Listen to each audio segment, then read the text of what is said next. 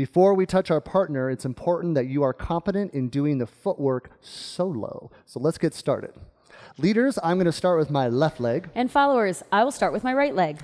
5, 6, 7, 8. 1, 2, 3, and 4, 5, and 6. Let's do the same thing but with words. 5, 6, 7, 8. Rock, step, triple step, triple step. Let's take a look from the side view. 5, 6, 7, 8, and rock. 2, 3, and 4, 5, and 6. Same thing with words. 5, 6, 7, 8. Rock, step, triple step, triple step. Now let's do the front view. 5, 6, 7, 8, and 1, 2, 3, and 4, 5, and 6. One more time with words. 5, 6, 7, 8. Rock, step, triple step, triple step. So now that we've done that, let's take a look at some of the details. We're going to turn sideways.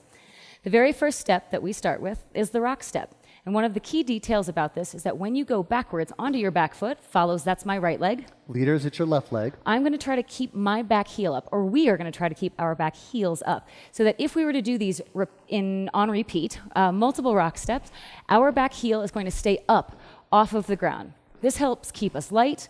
This allows us to keep our bounce, and it's a really nice spring, and it adds to the dynamic of the partner connection. Now let's talk about the triple step. We want you to have a swing in your step, which is in contrast to a cha-cha or an even split of the rhythm. So that's a triple step. It is, but it's a cha-cha rhythm. It's splitting the counts 1 and 2 right down the middle. 1 and 2, 3 and 4.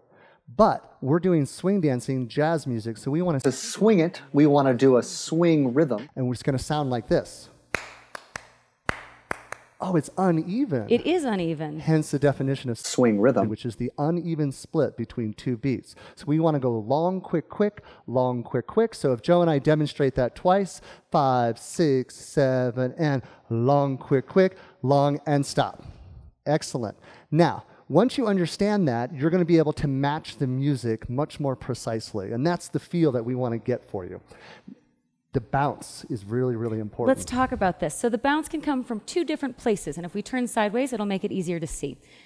If you think about it from the ground up, the very first place that your bounce can come from is from your heels. So let's have your knees bent just a little bit, and think about bringing your heels up and back down, and up and down and up and down. So if we were to move a little bit faster, you can create this from your feet. But Kevin, where else can we create this from? We're going to try this just from our knees. So go flat-footed right now and just bend your knees.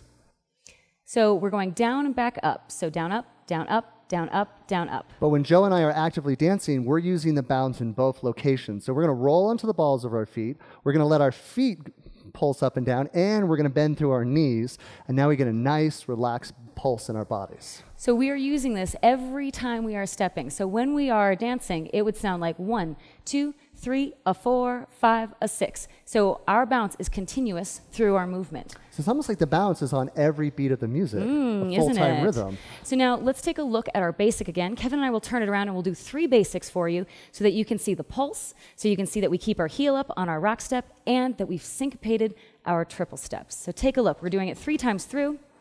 5, 6, 7, 8, and 1, 2, 3, and 4, 5, and 6, and 2, 2, 3, and 4, 5, and 6. Last and 3, time. 2, 3, and 4, 5, and 6.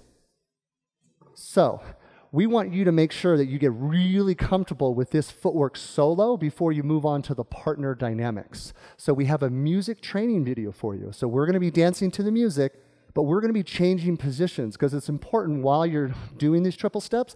You don't always have to stay in exactly the same line that Joe and I are dancing in. So we're just going to demonstrate that for you real quick. So we're going to do 3 basics, but we're going to rotate around in a circle. 6, 7, and basic.